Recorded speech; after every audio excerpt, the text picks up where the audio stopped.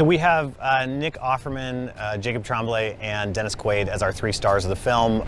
Nick and Jacob play father and son, sovereign citizens Jerry and Joe Kane, who are based on true characters. When they were pulled over by West Memphis officers Brandon Powdert and Bill Evans in May of 2010, Jerry attacked one of them. Then his son started shooting an assault rifle at them. Powdert and Evans died in the exchange of gunfire.